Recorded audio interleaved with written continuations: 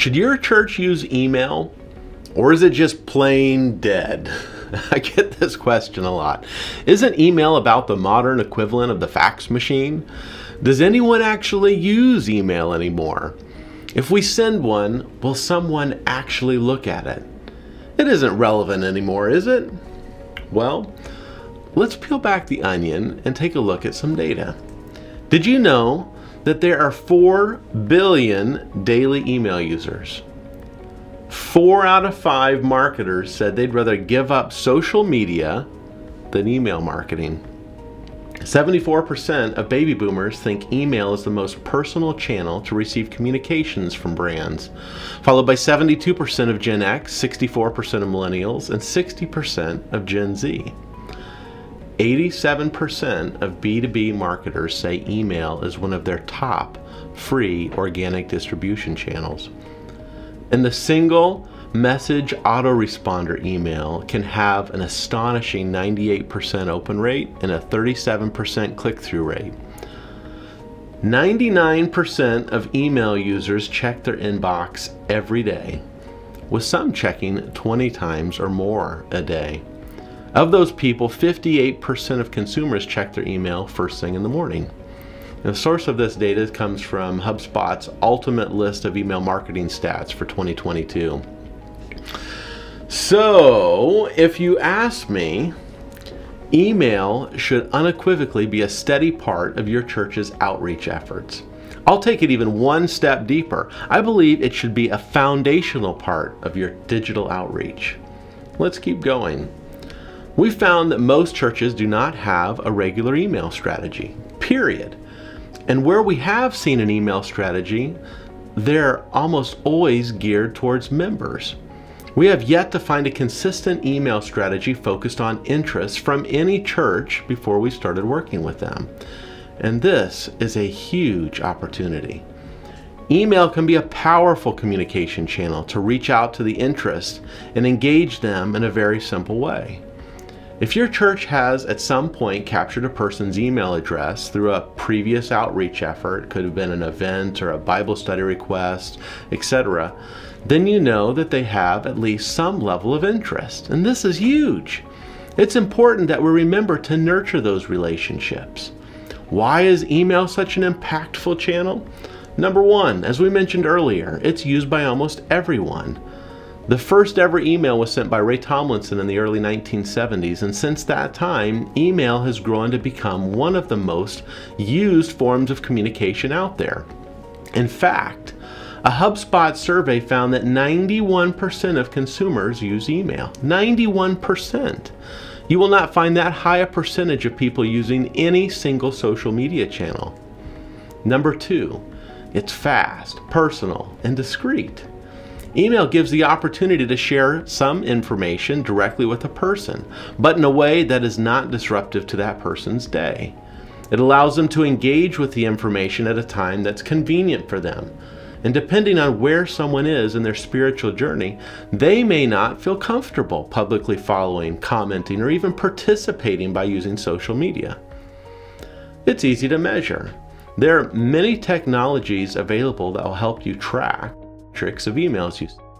You can easily measure the success of each and every one of them. How many people opened it, how many times they opened it, how many emails bounced, how many people clicked on an email. And in a future video, we're going to dedicate an entire one to understanding email statistics. Being able to easily see the people who are really engaging with your email content really helps a church identify the most interested people over time. Number four, it can be automated. There are many email technologies that allow you to develop and schedule emails ahead of time, even ones that allow for full email automation, where the right emails will be sent to the right person at the right time, in the right time zone, after they've taken a specific action, such as visiting a page on your website or registering for an event. Tools like this allow churches to develop the content once and then let technology go to the work to do the rest. And if done properly, it can have a tremendous impact. If your church doesn't have a strong email marketing strategy in place, then we highly recommend you begin to build one. Accomplishing this is about a lot more than just beginning to send emails for the sake of sending emails. Your email marketing strategy needs to be clearly defined to help you reach your goals. And it's important to remember that, in the words of Matt Bloomberg, reaching the inbox isn't your goal, engaging people is. Successful emails inspire the recipient to take action, to do more than just skim over your content and then hit the delete button. You want them to actually engage with the content of your church's emails. And there are many types of emails that churches can and should be sending in order to constantly engage with their interests. Number one, a confirmation or an auto-response email. Anytime an interested person makes a request or asks a question of your church, you should be sending an email to confirm the receipt of that request and set the proper expectation of when they can expect to hear from you in the future. Invitation or outreach emails. Anytime your church is having a special evangelistic event, a concert, a health-related event, you should absolutely be sending emails out to all of your interests to invite them to the event. This can be done one of the most effective ways to get the word out when you're having a big event. Number three, personal emails.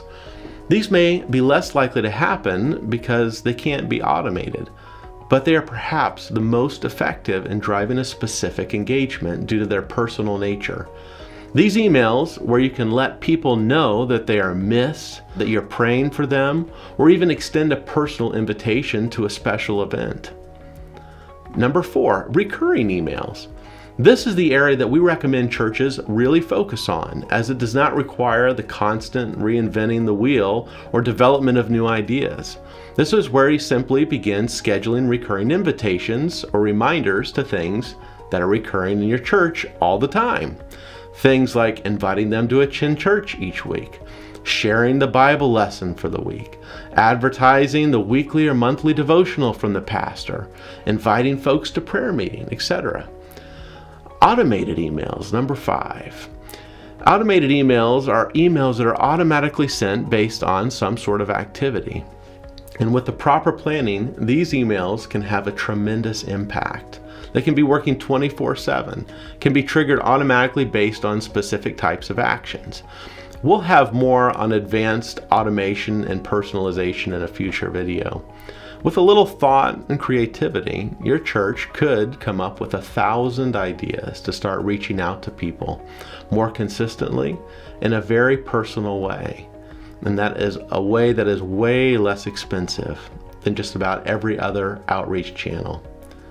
So, now that I've begun to explain why email is so important for a church to be using, in the weeks ahead, we'll begin to discuss how your church can begin to craft a successful email marketing strategy. We'll look at understanding email metrics and best practices for optimizing them, the components you need to build a successful email, how to drive people to take action from your emails, how to develop an email marketing strategy, how to develop recurring email content, how to use advanced email automation. Make sure you don't miss those future updates by subscribing. And if we can be of help, we'd love to work directly with your church. Just contact us and let's have a conversation. Until next time, this is Chris Dellin with Rethinking Evangelism.